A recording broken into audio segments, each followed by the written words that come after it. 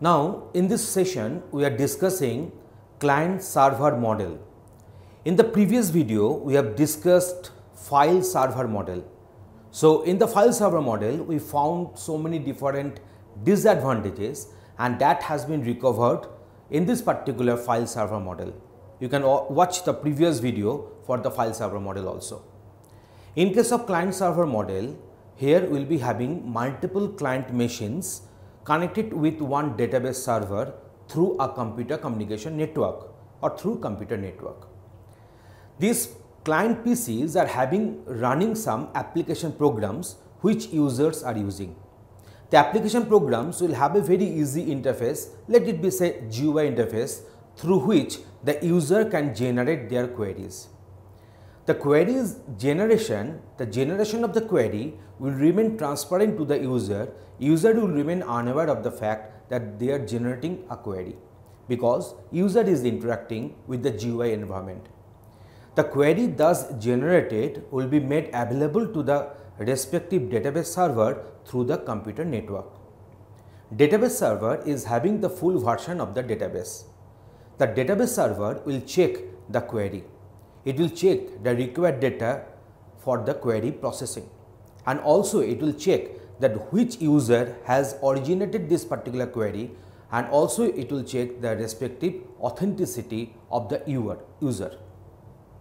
So now the query will be processed at the server end. After processing, the result will be produced, and that result will be made available to the respective client machine. After getting the result, the client machine will display the result in a proper way.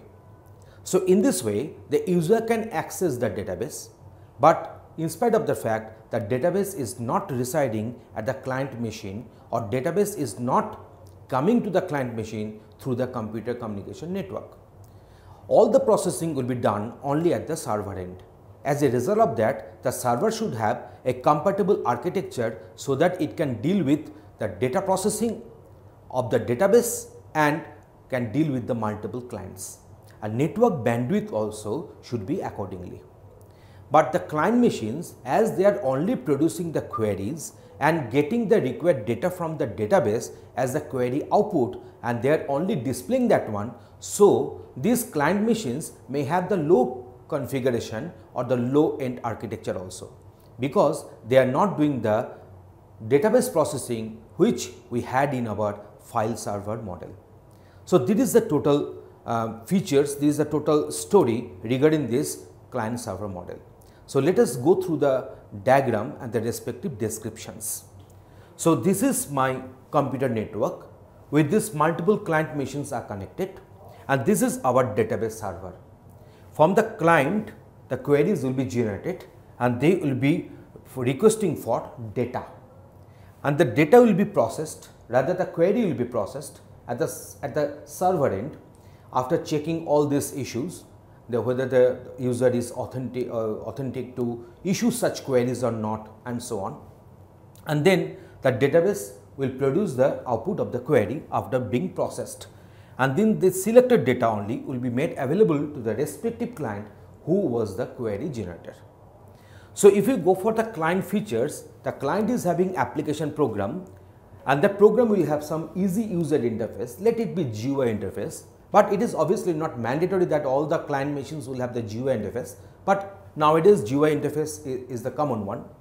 Presents results against the database queries. The query will be processed at the server end, and the result will be made available to the client, and client will display the result in a very smart way so that the user can get satisfied and get something from the data obtained, and it will, and this application program will also generate these queries. Preparation of the query will remain transparent to the application program users. So application program users, to them the generation of this query will remain transparent. May have low compatible architecture because the processing is not getting done at the client end. So that's why the client computer may have the low end architecture.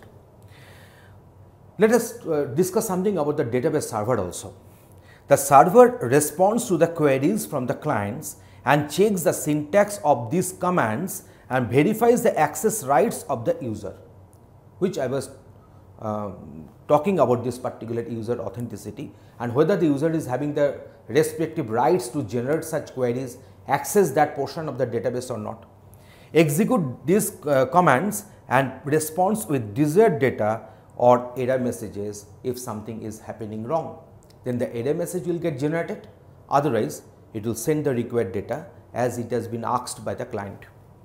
The server hides the server system from the client and from the end user also, so that the user is completely unaware of the server's hardware and the software configurations. So in this way, the server architecture will be kept hidden to the end user and with the client also. So in this way, the basic theme behind this client server model we have explained in this particular video. Thanks for watching this video.